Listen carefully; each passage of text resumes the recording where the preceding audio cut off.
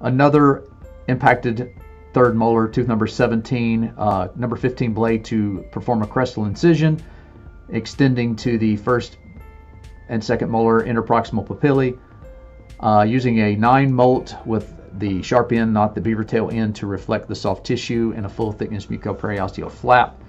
I'm trying to visualize the mesial-buccal cusp tip of tooth number 17 that's mesial angled, and I'm going to identify this in hopes of having space to place a 301 straight elevator interproximally between number 17 and 18.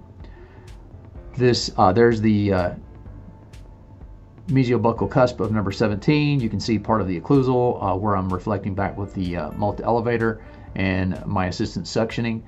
That's what we're shooting for. And going to use a 301 straight elevator now to gain access into that interproximal space, trying to luxate and lift number 17 out without using a handpiece to section or remove buccal bone. So here we go. This is a 301 straight elevator right on the mesial-buccal cusp of number 17. I'm using an elevating and rotating to the distal, actually to the mesial here, to lift that tooth up. The fulcrum or leverage point is the crustal bone, not tooth number 18. I'm not leaning on 18 at all.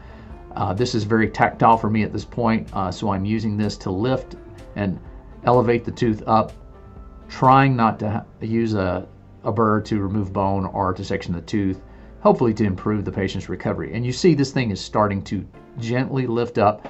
I am going to change positions here, go on the buccal aspect of this tooth, and use the elevator to lift against the crustal bone again.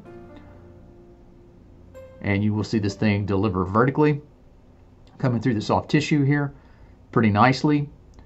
Now that this thing has been delivered, I'm going to lift it up, and you can see it with the suction tip there that she's moving it around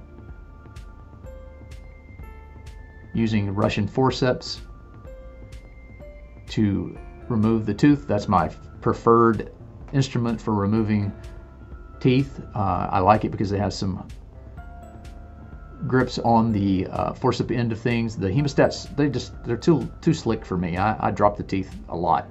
Debriding with the Russian forceps in this case, not necessarily hemostats, going to irrigate with some chlorhexidine rinse. This is alcohol free. And then you'll see me placing hemostatic gauze here in just a second. Here's the chlorhexidine rinse, evacuating the extraction site. You will see me reposition the soft tissue. I don't typically place sutures in third molar extraction sites if the tissue is going to lay passively. When I do have to re-approximate soft tissue in the pre-surgical position, I will use a fluorochromic gut suture. This is hemostatic gauze, placing a couple pieces in there to help post-operative hemorrhage control.